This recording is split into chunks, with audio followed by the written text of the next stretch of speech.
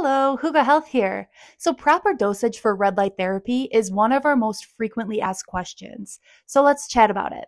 Determining the proper dosage for red light therapy involves considering factors such as the intensity of the light, the duration of exposure, and the specific needs of the individual.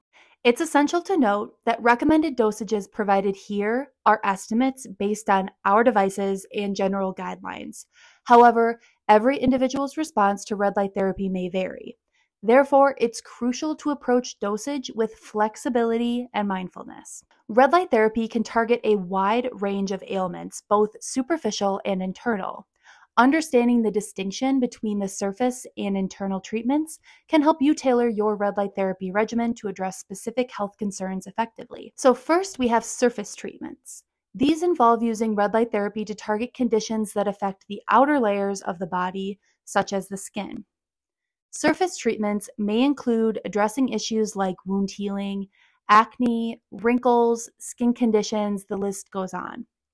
The recommended sweet spot for dosing for a given treatment area is roughly between 3 to 10 joules per centimeter squared. So I'm going to chat about our 3 series of red light therapy panels.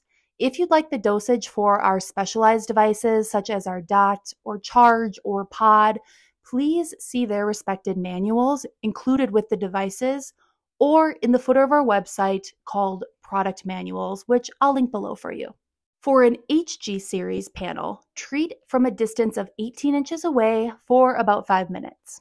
For a Pro series panel, treat from a distance of 18 inches away for about 2 to 3 minutes. For an Ultra series panel, treat from a distance of 18 inches away for about 2 to 3 minutes. For the Ultra 5400 panel, treat from a distance of 18 inches away for about 2 minutes. Next are the internal treatments.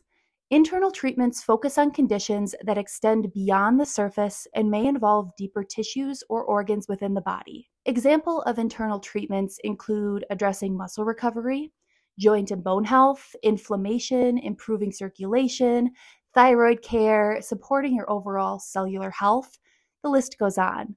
The given sweet spot for treatment area is between 10 to 50 joules per centimeter square, with some of the newest guidance moving to a higher end that ranges up to 60 joules per centimeter squared. Again, I'm going to say the recommendations for our panels. For an HG series panel, treat from a distance of 6 to 12 inches away for about 10 to 15 minutes.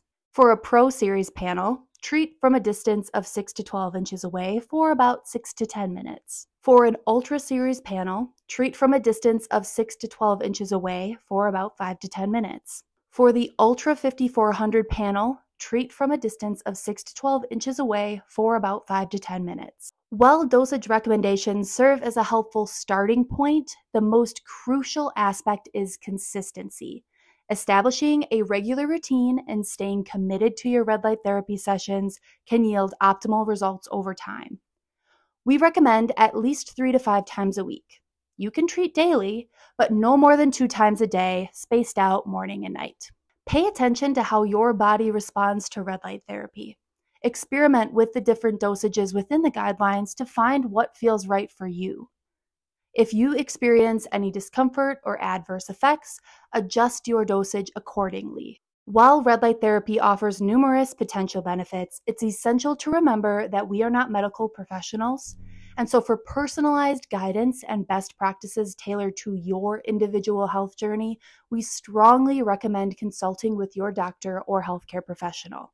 We hope to shed some light on any confusion when it comes to red light therapy and the dosage that you would need. We are trying to keep it as simple as we can. If you like what you saw, please like this video and subscribe to our channel. Leave a comment with any questions you have or any videos you'd like us to make in the future. And thanks for watching.